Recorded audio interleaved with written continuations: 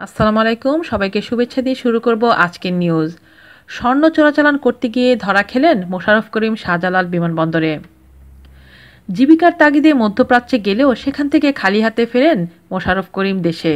দেশে ধার দেনার কারণে নিঃস্ব হয়ে পড়েন তিনি। এর মধ্যে মেহজাবিনের সঙ্গে তার বিয়ের কথা পাকাপাকি, তাই মোশাররফের চাই অনেক টাকা। তখন তিনি জড়িয়ে পড়েন স্বর্ণ চোরাকারবারির দলের সঙ্গে। নিয়মিত চলতে থাকে তার এয়ারপোর্ট থেকে এয়ারপোর্টে স্বর্ণ পাচার। তবে কথা আছে, চোরের 10 দিন গেরস্থের একদিন। তাই হলো মোশাররফের বেলায়ও। হযরত শাহজালাল আন্তর্জাতিক বিমানবন্দরে শুল্ক গোয়েন্দার সদস্যদের কাছে আটক হন তিনি। তারপর মোশাররফের ভাগ্যে কী ঘটল তা জানতে হলে দেখতে হবে টেলিফিল্ম স্বর্ণমানব। আগামী 26শে জানুয়ারি আন্তর্জাতিক কাস্টম দিবস উপলক্ষে টেলিছবিটি রাত 8টায় প্রচারিত হবে চ্যানেল আইতে। এটি রচনার পাশাপাশি সার্বিক নির্দেশনায় রয়েছেন ডক্টর মইনুল খান। শাহরিয়ার মাহমুদের চিত্রনাট্যে এটি পরিচালনা করেছেন আবু হায়াত মাহমুদ।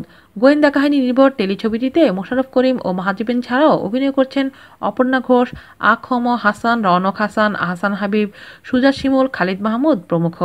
আজ এ পর্যন্তই। আল্লাহ হাফেজ।